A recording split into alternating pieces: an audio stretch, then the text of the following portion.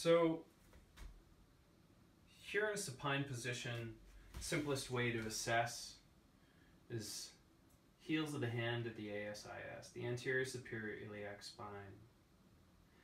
We tried this without the bolster, and what I noticed was that her ilium on my side was a little bit more depressed and anteriorly rotated. With the bolster, some of that's been rectified. My thesis is that perhaps psoas is involved with that depth of pressure, and yet that upslip still exists.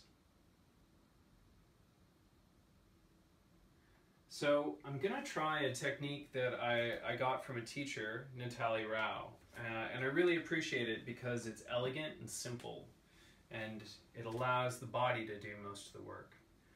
I'm bending the leg at 90 degrees and bringing it across the body. My fingertips are just going to slip into that space of the SI joint. So I've got the softness of my fingertips against the sacrum, and I'm using my hand to just kind of flare the pelvis.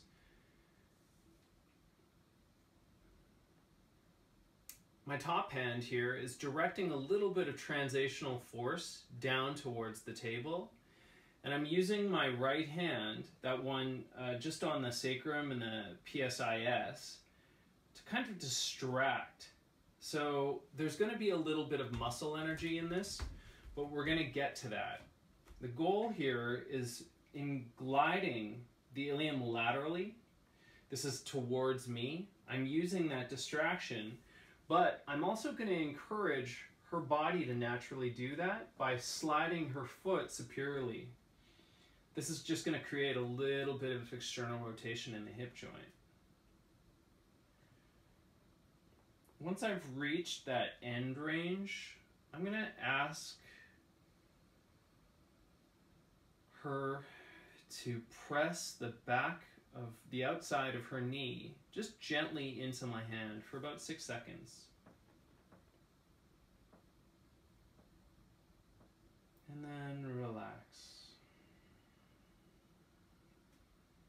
Feel that motion just kind of resettle itself. And I'm going to reposition the leg. Give it a little bit more external rotation, a little bit more distraction, a little bit more compression.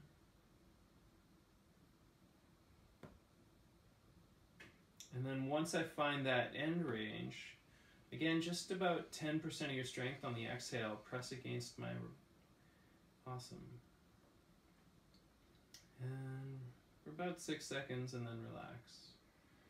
And as I do that, I'm watching her muscle energy pull the sacrum and the ilium apart. The ilium is actually just pulling itself around, and it's her muscular force which is helping to correct the body.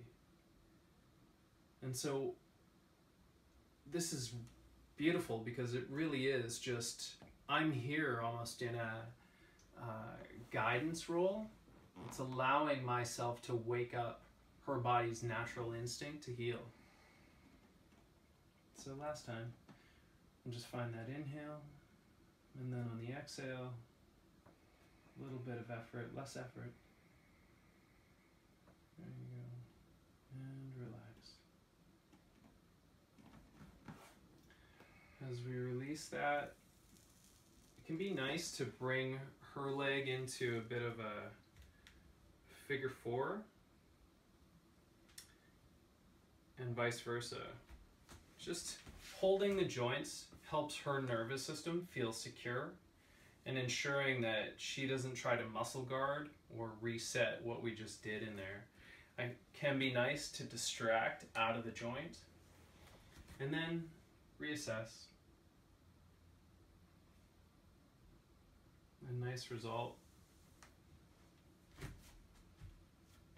This is one of those poses that we don't necessarily need to do on both sides. We're trying to correct what is an upslip, which can be, in this case, like a posterior rotation, as well as that upslip. So, you know, it tends to be that that's just going to exist on one side.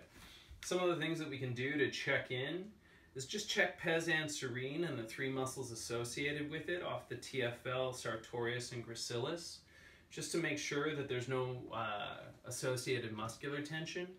Vastus lateralis off the quads is also a nice one to bow here on the lateral aspect of the femur, just to give yourself like a little bit of assurance that that correction's going to stay. Again, this is if the muscles are involved, but they're good ones to look at.